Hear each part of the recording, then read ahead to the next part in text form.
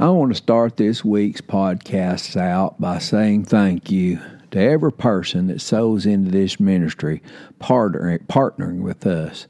Thank you, partners. I pray Mark 10, 29, and 30 over you today. 100-fold return over everything that you sow into this ministry. Now listen to me.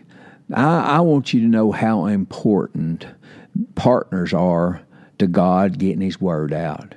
God wants us to understand and know that it's up to us to go into all the world and preach the gospel.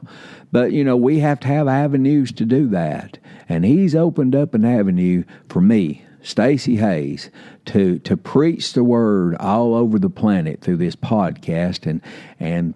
I thank God today for the partners that help me do that. If you're not a partner of this ministry, pray about becoming a partner of this ministry. Pray about what God would have you to do to sow into His kingdom through Prodigal Son Ministries, to not only see people finding out who they are in Christ, but to see the ones that have never been born again to come to know and understand that God really does love them and want to save them. There's millions out here in this world that really don't know that God's not an unpleasable tyrant. They think He is, because religion has painted a picture of that. And partners, you're helping us debunk that lie. You're helping us truly teach people that Christ Jesus has made them a whole lot more in this world than we'll ever realize. So if you're not a partner, pray about becoming a partner. Pray about what God would have you to do to see the lost saved and the born again become strong in their salvation in Christ Jesus, their Lord and Savior. This is week 23. And it won't be long. We'll be through with this study. But I want to encourage you. Go all the way back to March of 2018, and find out what the Lord has done since 2018 through this podcast. Find out what He wants you to understand about Him, and that is that you can believe His word above all opinion. And this series that we're in right now, Your Place in Him, that this series is designed to teach you who you are in the Bible, not who you are. I'm not talking about what the religion says you are. I'm not talking about how you feel as a person. I'm talking about who you are in Christ Jesus, your Lord and Savior, what the Bible says you are, who the Bible says you are. And I've said it over and over. There's so many adjectives that God has written down for us to proclaim over ourselves and over the people that we're ministering to. But we've got to first find out that those adjectives mean us too. That they're written down for us just as much as they are anybody else. This is week 23. Go back all the way to the beginning and listen through this entire podcast and find out what God's Word is saying to you, for you, and about you. Find out that God's all for you becoming strong in Him. I'm talking about confident in Christ Jesus, your Lord and Savior, so you can do what God has called us all to do, and that is to go into all the world and proclaim the good news. Preach the gospel of Jesus Christ, our Lord and Savior. I'm going to tell you something. Partners, you are instrumental in teaching the world what God has called us to teach them. And that is that through Christ Jesus, your Lord and Savior, you have been made a new creature. You're the righteousness of God. You've been justified. You've been sanctified, and so many other words that God has given us to live in. Believe God's Word. Believe what He says, and find out what God is saying to you, for you, and about you in His Word. Today I count it a privilege to bring you my prayers for the world.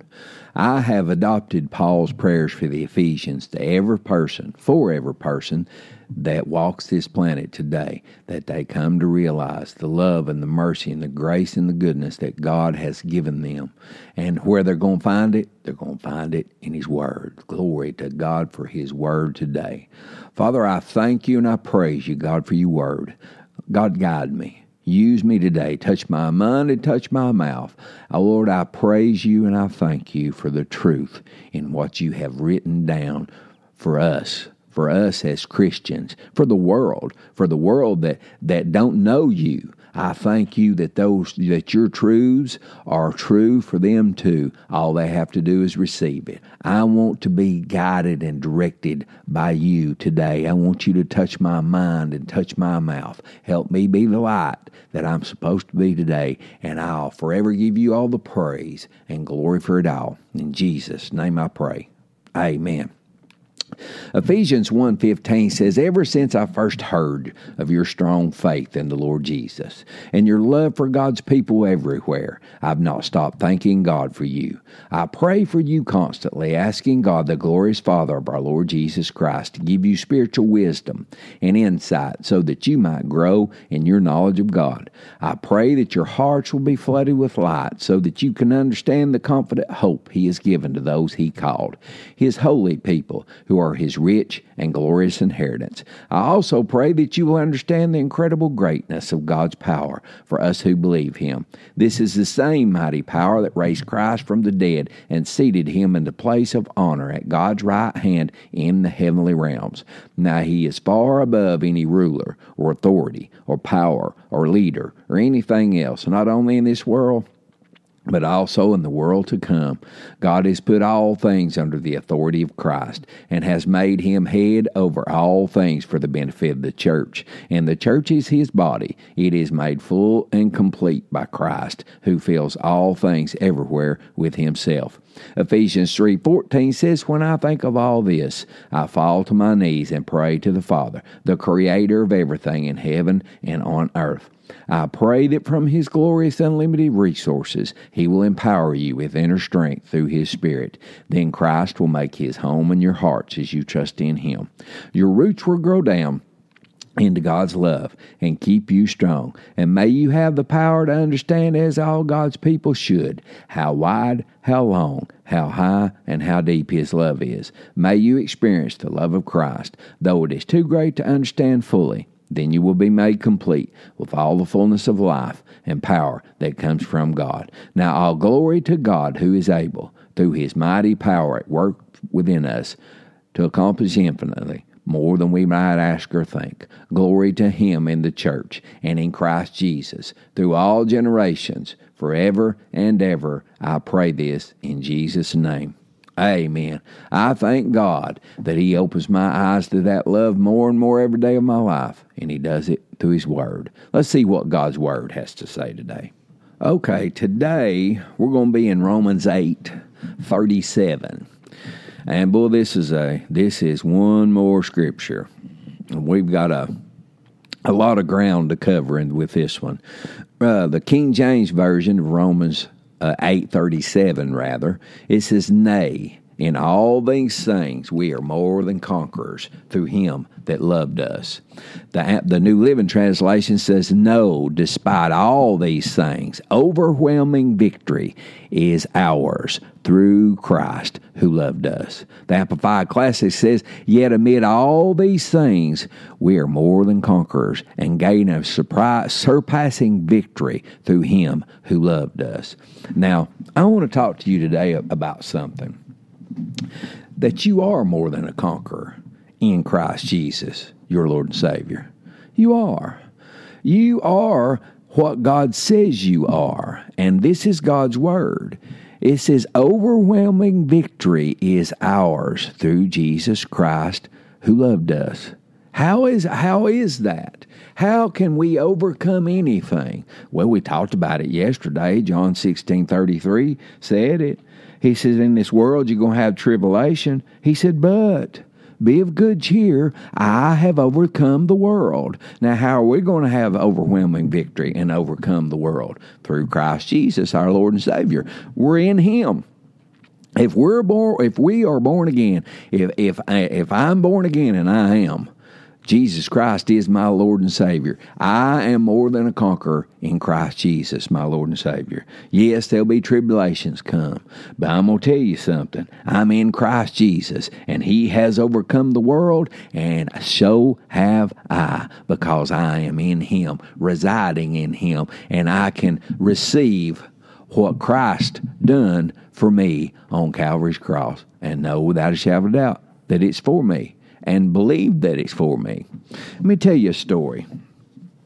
Years ago, I've got some really dear friends that they have become dear friends over the years, and I helped them for years here in this local jail. They contacted me.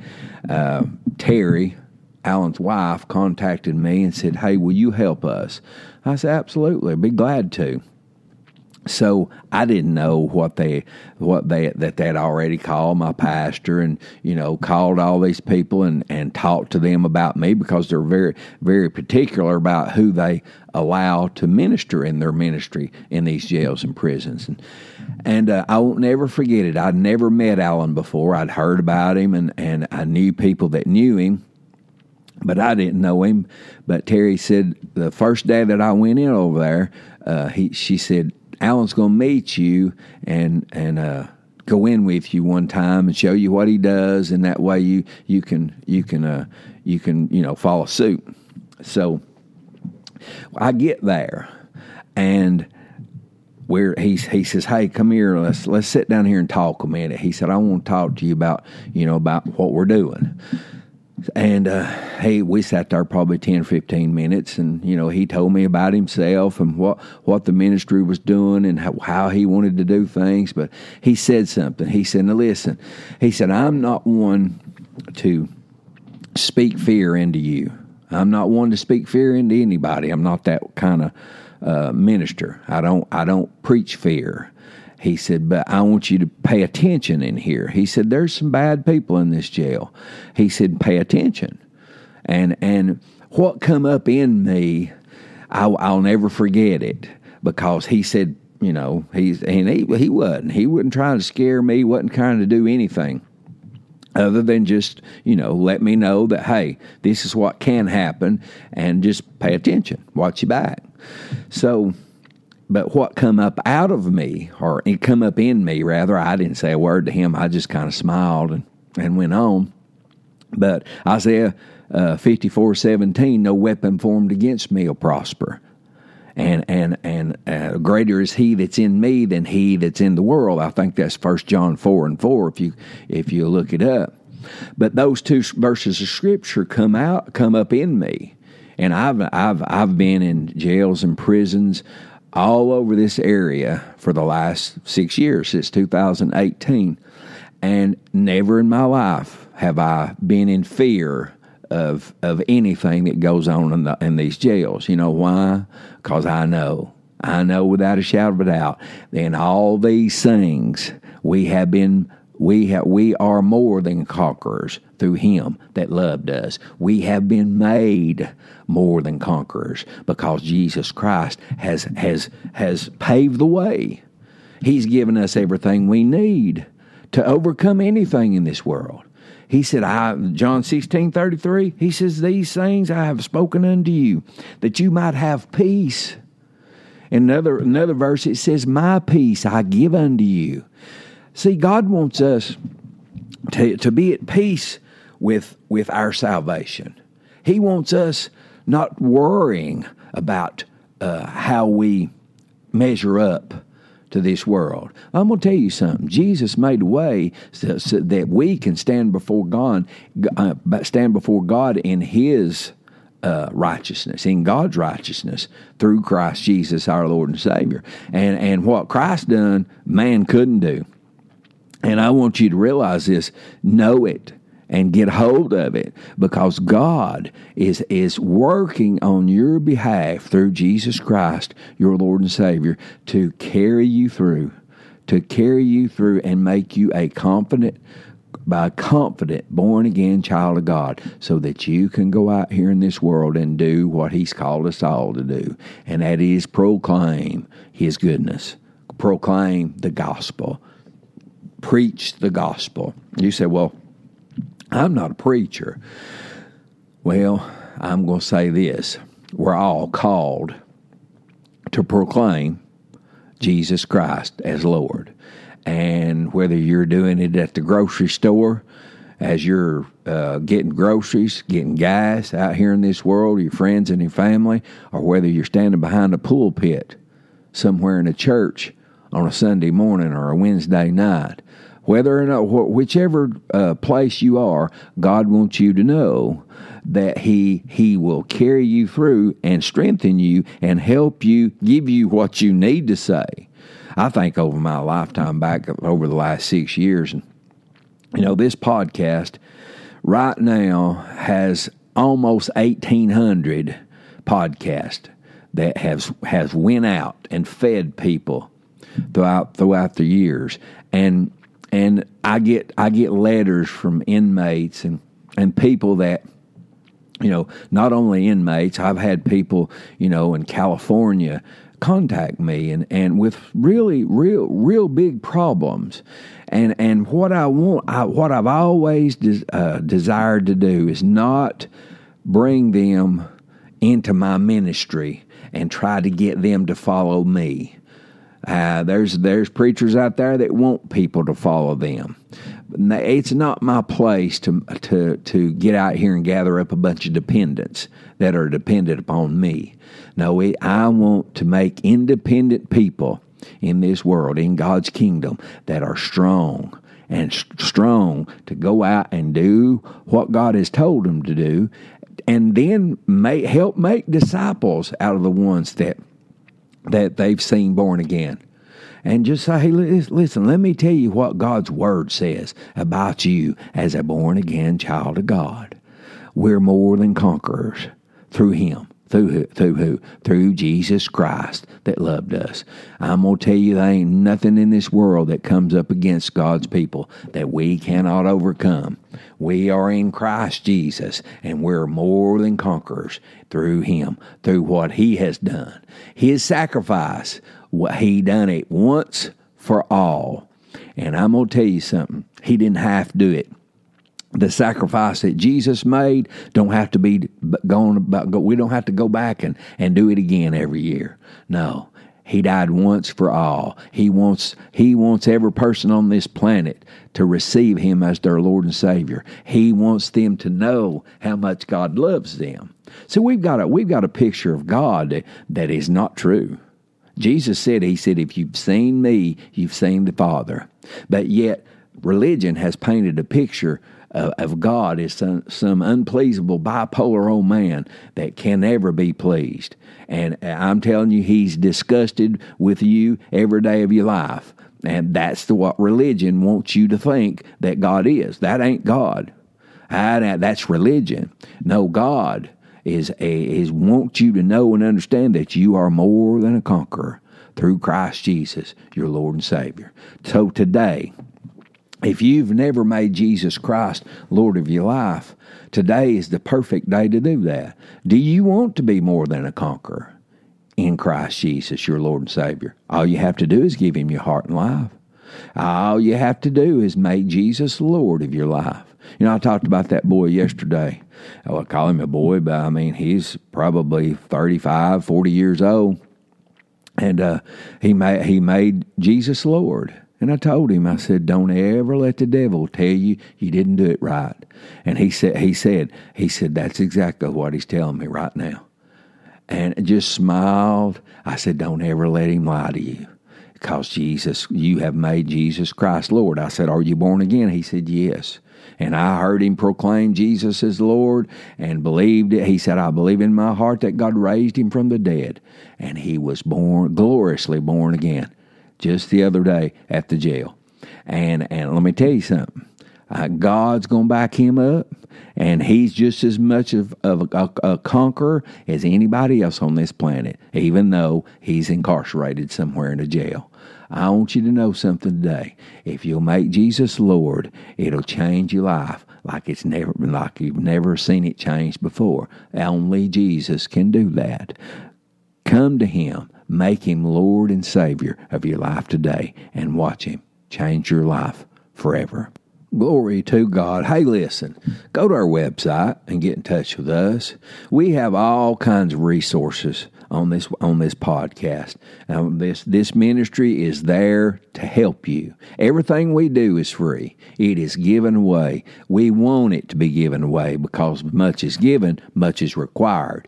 God has blessed us. I'm talking about blessed us and helped us do what we're doing, and he's called us to give all this stuff away, and that's exactly what we're going to do. We're going to see people born into the family of God, and then we're going to see them become strong in Christ Jesus, their Lord and Savior. So go to the website, get in touch with us. It's the-prodigalson.com. Now, if you're a partner of this ministry, I thank God for you, for your partnership and all that you do to help us further God's kingdom through this ministry. If you're not a partner, pray about becoming a partner. Pray about what God would have you to do to sow into his kingdom today. Go to our website. Get in touch with us. It's the-prodigalson.com.